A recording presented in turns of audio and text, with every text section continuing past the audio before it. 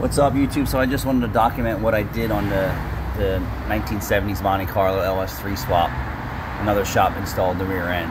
So I put a spark plug boot here with a hose bar that gets at 90 degrees. You'll notice the exhaust system's way higher up. The biggest problem here is that the rear springs are just not the right setup for this car, so I made it work. Even when the airbags have no air in it, it doesn't contact this now when it's in. So move the brake lines back underneath the exhaust so when it comes down it doesn't hit. I'm going to move that just a little bit more. And then this here, the shock, all right, was scraping the brake line. You can see that this is worn away, and then now when you see it come down, it will clear here. So I had to bend this bracket this way to get this to go in further.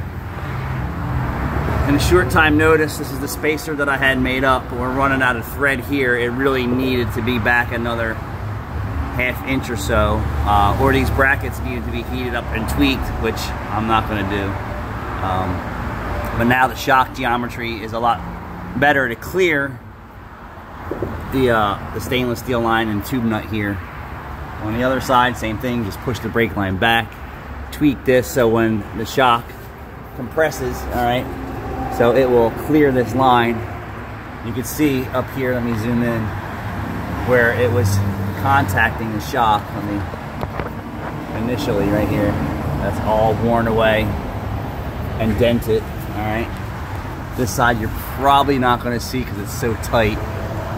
Let's see if I can get up in there. Yep, so there you go, right under the label. You know, thank God he doesn't race, because he would have ripped these brake lines out or something like that. He doesn't have enough tire back here to really stick it to make the suspension jerk. He's on original lower control arms, so they will flex.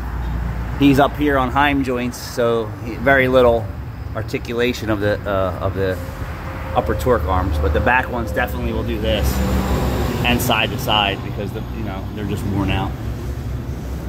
But this is just the little stuff, you know, if you don't know hot rod stuff, that needs to be done, which is just an additional time, and legit, it's not a whole lot of additional time. I'm okay with this. I'm just not thrilled because I don't have enough materials here to make this work the right way. But it should be okay. The worst case is the shock will loosen up over a period of time. But I'm okay with that. And then you could use a set of springs. So then what I did is, once I got all my clearances in low, right, so the suspension's all the way low, I raised the suspension up, put 20 pounds of air in the airbags, and then I gained 2 inches of clearance up in here, which certainly helps too. So let me finish up this clearance on this brake line right here, and then we're going to ship this car. Thanks for watching.